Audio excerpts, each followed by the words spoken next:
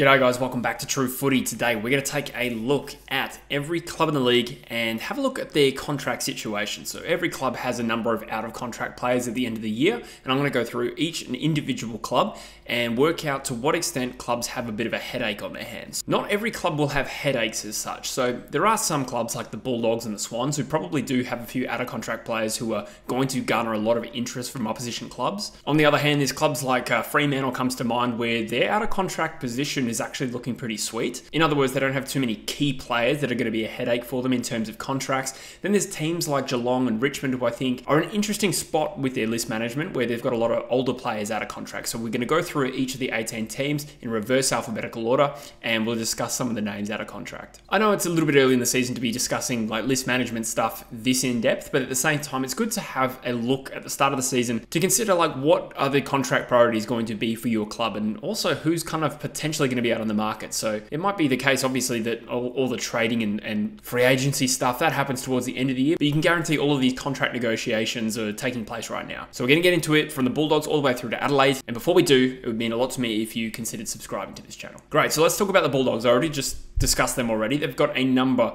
of major contract headaches to begin with. So the first one is probably Jamarra Ugle-Hagan. There's a lot of talk, obviously, about him getting interest from clubs like Sydney and Hawthorn. He's not going to be a free agent, so this would have to be a trade. To what extent it's a headache, I suppose, is subjective. It doesn't really seem like to me, in my personal opinion, not based on fact, but in a personal opinion, I don't think Jamarra is likely to leave the Bulldogs, but it's still going to be a headache in the sense that the contract negotiation will need a lot of time and focus. Bailey Smith is another one that is possibly more likely to go than stay. If you read the form lines on that one, it just seems to be the case. But again, that is my own personal opinion. Out of contract, not a free agent, so it would be a trade. So the Bulldogs have to consider Jamarra, Bailey Smith, and of course Tim English as well, who does move into free agency and is certainly going to have clubs interested in him now. West Coast has been named as one of those clubs to be interested, but I'm sure it's the case that not only West Coast will be interested. So that's three major players here, and as far as contract headaches go, the Bulldogs might have the most to deal with in this list. By contrast, the West Coast Eagles don't have a lot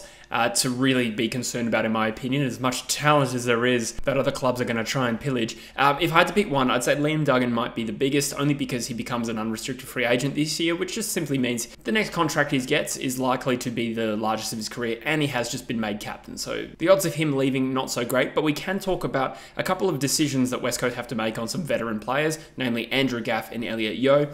Out of the two, Andrew Gaff seems more likely to hang the boots up at the end of the year.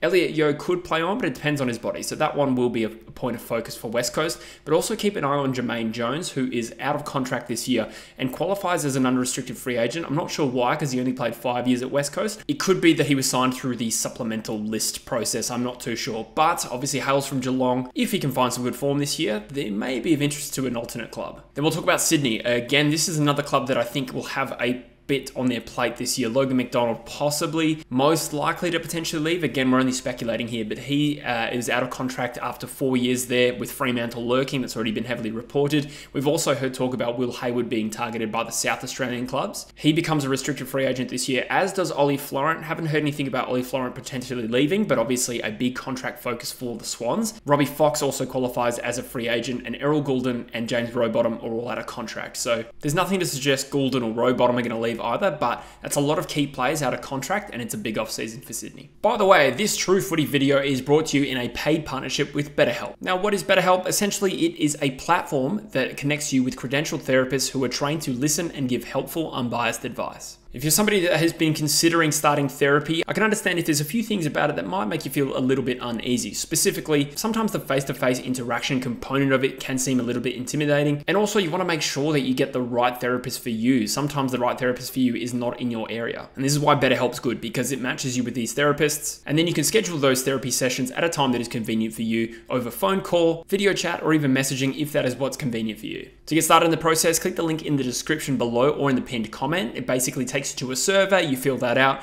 it helps them assess your specific needs, and in most cases you'll be matched with a therapist within 48 hours. So if you do get matched with a therapist and you're feeling like this isn't quite the right fit for you, you can switch to another one at no additional cost. So if you think you might be someone who could benefit from therapy, consider BetterHelp. Click the link in the description below or go to betterhelp.com/truefooty. Now, clicking that link does help support the channel, but it also gets you 10% off your first month with BetterHelp. So you can be matched with a therapist who can listen and help you.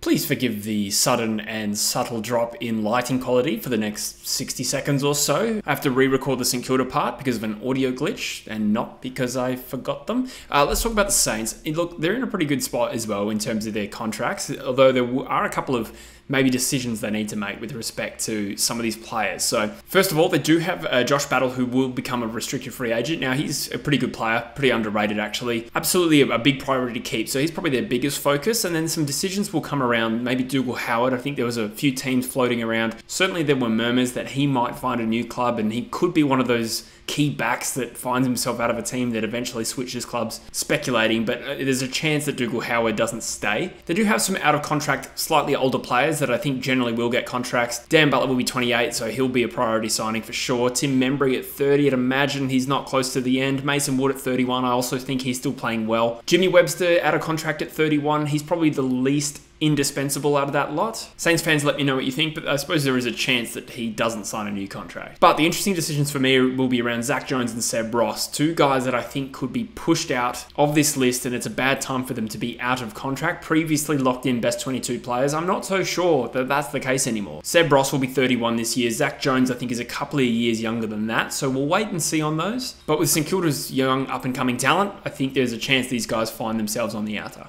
Let's talk about Richmond. I've said this before, but I feel like Richmond are an interesting case study here with their list management. So in terms of out-of-contract players that are quite important to them right now, Dusty Martin, there's a bit of a murmur that, potentially he goes to the Gold Coast Suns. I have no idea if that's likely. Seems a long shot, but regardless, out of contract. Same thing with Dion Prestia. That rumour has been there in the past. That being said, I have absolutely no idea if there's any legitimacy to that. But then there's a couple of ones they will also need to focus on. Liam Baker is out of contract after 7 years, and there does seem to be some genuine interest from West Coast in particular. Jack Graham as well is out of contract, and I believe a restricted free agent this year, and an important player they don't want to lose, and I think previously has had interest from the South Australian clubs. And then past that, just a few decisions that need to be made on some guys over 30. So Nan Curvis turns 30 this year, restricted free agent. I can't imagine a world where he doesn't get another contract at Richmond, nor do I think he's going to stay. But then you got Camden McIntosh, Dylan Grimes, and Marlian Pickett. The latter two are 33 and 32. So some of those might be let go, some of those might stay, but it'll be an interesting watch there for Richmond. Port Adelaide as well, I think are in a pretty good space when it comes to out of contracts this year. Aliir is out of contract. He hasn't been at Port Adelaide for that long, but nonetheless, probably a big contract to be signed there to some extent. Jeremy Finlayson's out of contract as well. I think he's 28 this year. Again, probably not likely to leave, but then they've got to make some decisions on some older guys. So Charlie Dixon turns 34 this year. Travis Pope turns 36. Both of these guys in their best 22 right now, but maybe this could be their final year.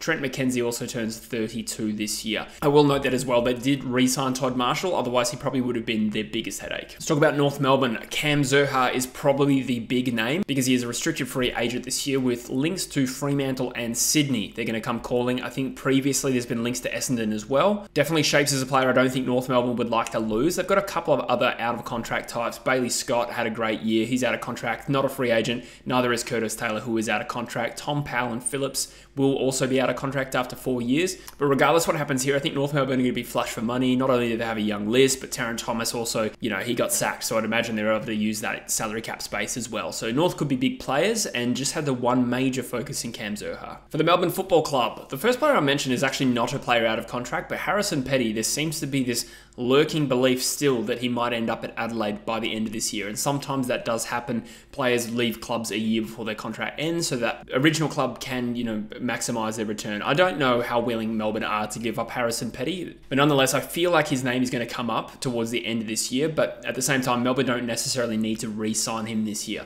Bailey Laurie comes out of contract, is obviously going to be a contract focus for them. Then there's a few older guys. So Adam Tomlinson, he turns 31 this year, won't be a free agent, but again, another player that's been linked to some moves previously. Been told he's a required player, and that's why he's still at the club, but we'll see on that one. Lockie Hunter turns 30 this year. Probably a player that probably needs to keep his spot in the side to justify another contract. And then there's Ben Brown and Jake Melksham as well. Jake Melksham turns 33, Ben Brown 32. So my point here being more like these guys could go either way with their contracts, and will be an interesting one to watch, I think. Let's talk about Hawthorn. I don't think there's too many retention issues here for Hawthorn. I know that Blake Hardwick does become a free agent at the end of the year, and as far as I'm aware, has not signed a new contract just yet, but I don't think he would leave. Same thing with Connor Nash. He does become a free agent. They've got Giath and Scrimshaw out of contract as well. And it will also be interesting to see the decisions that they make with respect to a few players like Luke Bruce, 34. Obviously, it doesn't look like he's slowing down. Still an absolute gun player, but at 34, is of course worth asking the question of. There'd probably need to be a decision on Wingard. I think he turns 31 this year, obviously coming off that Achilles injury, and then Granger Barras as well. He's out of contract and again hasn't really been able to thrive at Hawthorn yet, so he'll be an interesting one to watch in terms of a player who could move clubs. GWS will also be pleased. They're in a pretty good position in terms of their outer contracts as well. There's Braden Preuss for a start. He's not a free agent, hasn't been there long enough. But with the emergence of Kieran Briggs, I don't know how willing Preuss is to stay on the list. I mean, obviously, rucks, they tend to be in demand every offseason, so Preuss could be one to watch this offseason. There's also Harry Perriman, Isaac Cumming, who both become free agents. Jesse Hogan's out of contract, and this could be a big year for Jesse Hogan, so this could also be a decent contract for him. And I'd also be keeping an eye on someone like a Nick Haynes, who turns 32 this year. There was talk of him being offloaded in a salary dump last year. It didn't happen. He stayed. It could just be likely that he stays at GWS on a reduced contract. For the Gold Coast Suns, I think they are also in a fairly good spot considering they re-signed their biggest headache in Ben King recently. So that just means that Ben Ainsworth is a free agent who they will naturally want to sign up before too long. Past that, they've probably just got a few over 30s, and I'm not too sure exactly how these players are going to go. So there's Ellison, Sexton, and Witts. They're all over 30. That being said, all probably in their best 22. So unlikely to be their final year, but then maybe someone like a Sam Day, he could probably sail off into the sunset at the age of 32 at the end of this year. And then in terms of a couple of young types, I think they really want to keep Ned Moyle on the list. He looks really good as a young ruckman. There will certainly be interest if he stays out of contract for too long, as well as Alex Davies. Now let's talk about Geelong. Again, not a team that I think is likely to lose anyone, but again, in a very interesting spot with their list management, in my opinion. So they've got 3 potential free agents this year in Zach Guthrie, Brandon Parfitt, and Mark O'Connor. Past that, they've got contract extensions. There's a contract year for Max Holmes, Ollie Henry, Tyson Stengel, Jack Bowes, and Jai Clark. Could imagine they'd want to keep all of those, and obviously none of those strike me as players who are likely to leave, but obviously the more out of contract players you have, particularly when some of those will probably require a pay increase, the flow onto that will be interesting. And then there's also the following senior players out of contract: Patrick Dangerfield, Reece Stanley, Zach Tui, Mitch Duncan, Gary Rowan, and Cam Guthrie. They're all 32 to 35 years old. So I guess what I'm saying here is obviously Geelong have a lot to work out here, while they've also been linked to trying to get Bailey Smith in, and I'm sure they can do it. There's probably going to need to be some salary gymnastics here to balance all of these players, and I'm sure, 1 to maybe 3 of the senior players that I just mentioned there might retire. Let's talk about Fremantle. Obviously a team that hasn't had great retention in previous years, but they're in a really good spot, possibly the best spot in terms of out of contracts of anyone on this list. So the biggest probably headache I had for them was Sean Darcy, and that happened over the offseason. He's re-signed for them,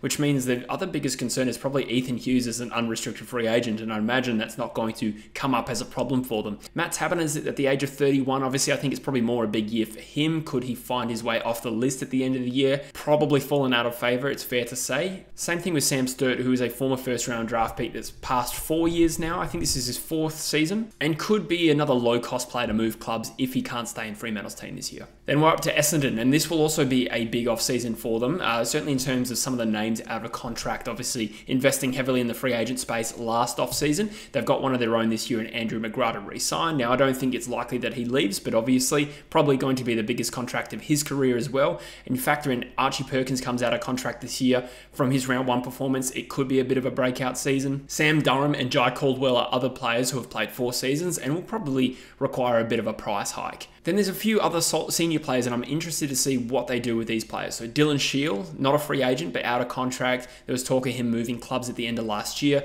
Jake Stringer's in a contract season. I think he kicked 4 goals in round 1, so can he earn another one? I reckon he probably will, to be honest. But then there's Dyson Heppel, who is 32 and might retire this year. Let's talk about the Pies. Their offseason looks potentially interesting as well. So in terms of free agents, it's probably just Will Hoskin-Elliott. He turns 31 this year, so probably not going to have too many clubs coming knocking. But then there's some older players that we all know about in Pendlebury, who's 36, Sidebottom 33, and Howe 34. Now, none of these players look like they should retire by any stretch of the imagination, particularly Pendlebury. Like, that guy could play till he's 40 at this rate. But another club linked to Bailey Smith, and if they're in a position to try and, recruit from the outside and try to improve their list, it'd be interesting to see what happens with some of these older players who are, out of contract. Nathan Murphy is another player out of contract. That will be an interesting one as well, obviously. I think still got some lingering, impacts from the concussion that he sustained. So hopefully he's all good and that he can win another contract. As for Carlton, they're in a pretty good spot as well. I think their main out of contract type is Jack Martin. Martin's about 28 now, only been at the club 5 years, so not a free agent. So a club would have to potentially trade. Again, there's absolutely no evidence that he is going to be up for trade or anything like that. I'm just more saying that that's probably the most likely. Then there's Caleb Marchbank, who I think becomes a free agent. And again,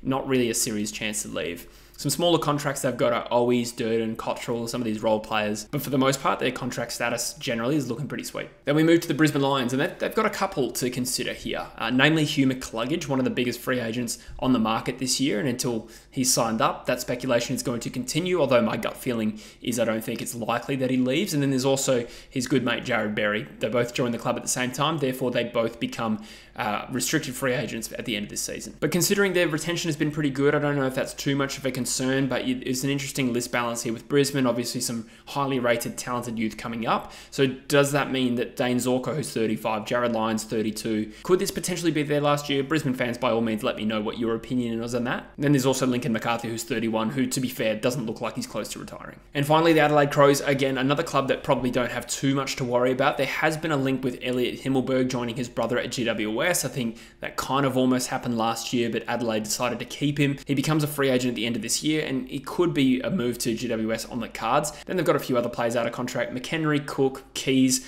As far as out of contract types go, Adelaide are looking pretty sweet, although they will need to make some decisions on Rory Sloane, who will be 34, and Brodie Smith, who is 32, as to whether they stay. There you go, guys. That is my summary of all the main contract headaches, I suppose, or focuses for each club this offseason. Again, I know it's early to be thinking about this stuff, but it's good to know who your team has out of contract, and therefore it kind of helps you notice when those players haven't signed contracts, and the later it goes in the season, sometimes it can be a little bit concerning. But anyway, hope you got something out of this video. Subscribe to the channel if you haven't already, and I'll see you in the next one. Cheers.